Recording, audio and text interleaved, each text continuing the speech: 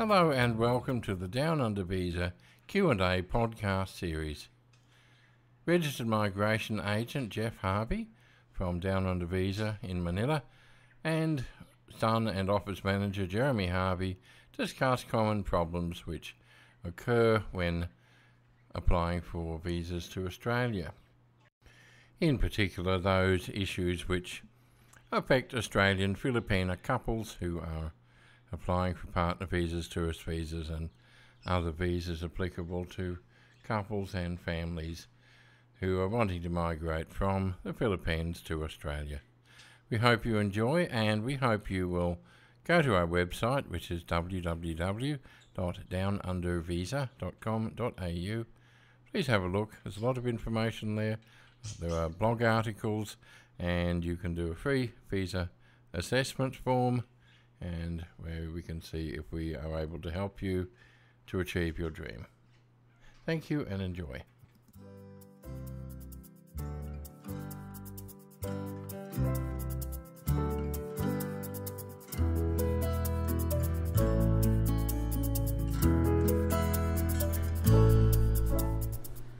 We had been contacted by a client who was emailing us to find out what he needs to do, as their relationship had broken down and he was ready to file a divorce. He was really unsure of his responsibilities and he didn't want to cause her any issue, but they had been separated for quite some time by that stage. Yes, it's a bit of a it's a difficult issue, and the problem is people, men in particular, they end up feeling responsible. They end up feeling they feel kind even if the relationship's broken down, and I guess they're forgetting that it's not absolutely within their power to make a decision like that. So they think, oh look, I'll be kind and I won't say anything because I want her to be able to remain in Australia. Yeah, pretty much like that, you'd say. Yeah, I believe they had a child together as well, and that was probably the main reason behind it. Well, yeah, that in itself does make it difficult. And look, the department will take that into account if there is a child of the relationship as to what they do, but it's a responsibility of any sponsor in a partner visa situation where you are required to let them know if the relationship has broken down, because she's in Australia based on that relationship existing and based on your sponsorship, and you can only sponsor her if you are still in that relationship with her. So the responsible thing is to actually pass that one on to the department. That's a requirement, and leave it up to the department to make a decision. What's the other question they always ask when it comes to that? How do you contact them? Well, how do you contact them? Yeah, well, that's just a simple matter of calling them up on the 131 881 number and letting them know there, and they'll tell you what to do. But the other thing that comes up is, I suppose, especially if things have gone badly and they're bitter towards them, it's how quickly can I get her out of the country, or they'll throw her out now, won't they? And you've heard a few of those, no doubt, over time. Yes, there's been a few shocking stories.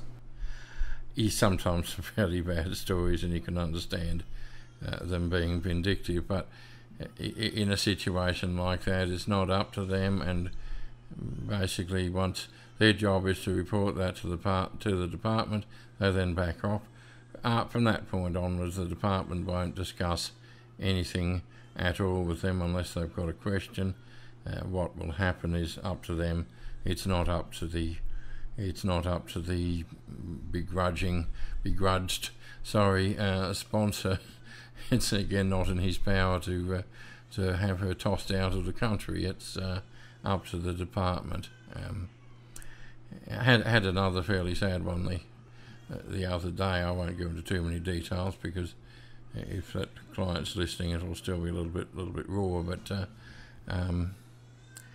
the way it works is that while Well, the visa is not permanent, so if that's a prospective marriage visa or if that is a temporary partner visa, she is still in Australia by the grace of that relationship existing. If the relationship ends, well, then that takes away her reason for being in Australia. Now, there are exceptions to that if there is domestic violence, or if there's a child of the relationship, or if the sponsor has died.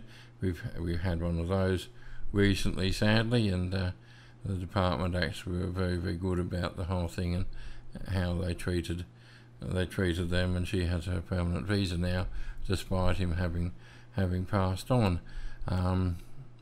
But in a situation where once that visa becomes permanent, there's absolutely nothing that can be done. She is in Australia. She's allowed to remain in Australia. It's a permanent visa. From that point on, if the relationship breaks down, well, the relationship has broken down. It's no longer a department matter at all. So yes, marriage breakups. Yet they're an unpleasant old thing. Hear a few sad stories, don't we? Yeah, we do for sure. Yeah. I guess one of the things I always advise people is that they don't rush into it, because probably half the time when somebody says that's it, we've broken up, we want to pull the pin, it's over, get this cancelled, I say, come back and tell me in 2 weeks.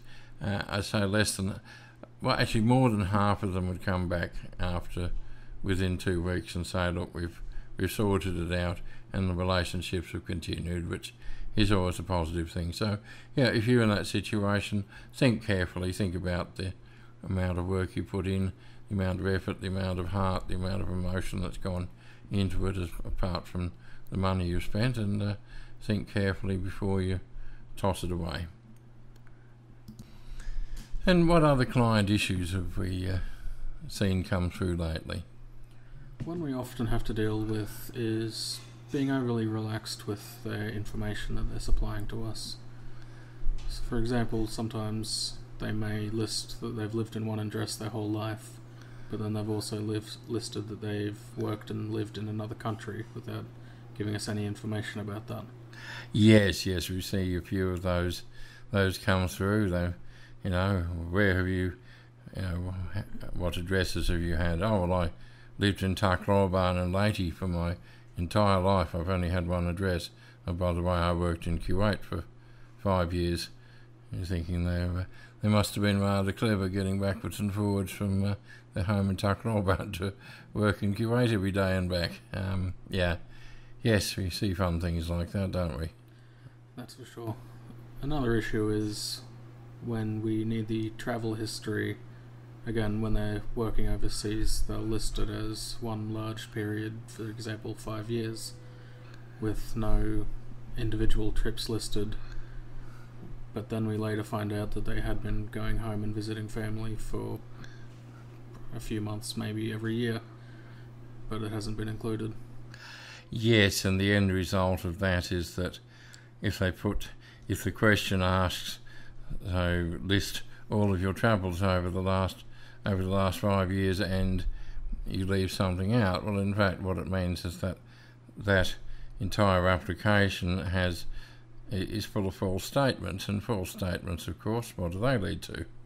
Refusals.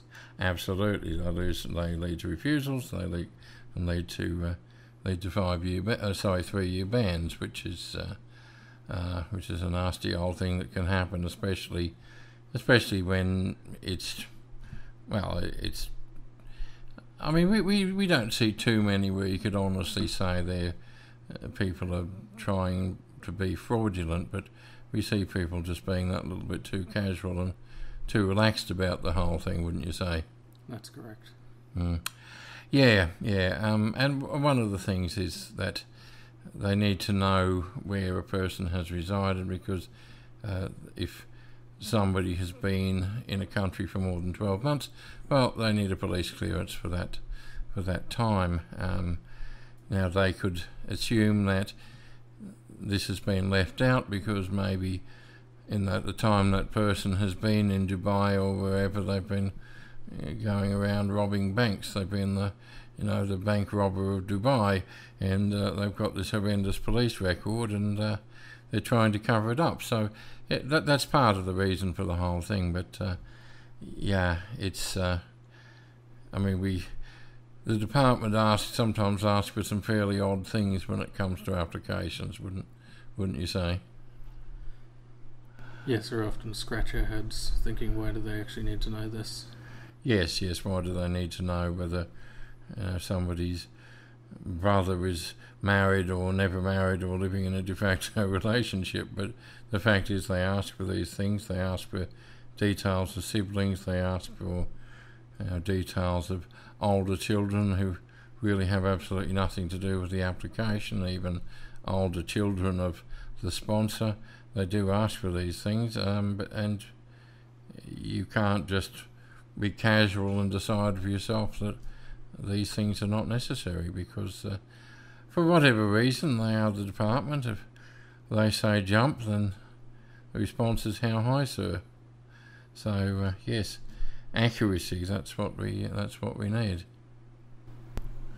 This is why we ask our clients to take their time and be absolutely certain before they finalise their information. Yes, exactly right. We would prefer that they asked us a silly question. Sometimes they think it is a silly question. I had somebody asking me today about details that they were putting on their marriage licence, and it seems that a helpful uncle could have got them into trouble. So never a problem to ask. There's no such thing as a silly question. The silly thing is to not ask the question and be too casual about it, because the department are not known for being casual. Okay, well, thank you very much for all of that, and we will catch up with you next time.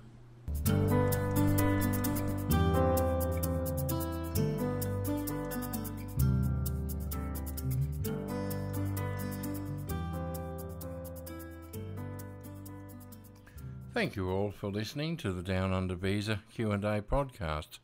We hope that you found this beneficial to you. If you'd like to find out more, please go to our website, which is www.downundervisa.com.au, where you'll find a lot of beneficial articles. There are blog articles, and most importantly, please do one of our free visa assessments. It'll take you 5 minutes, and hopefully we can help you to achieve your dream.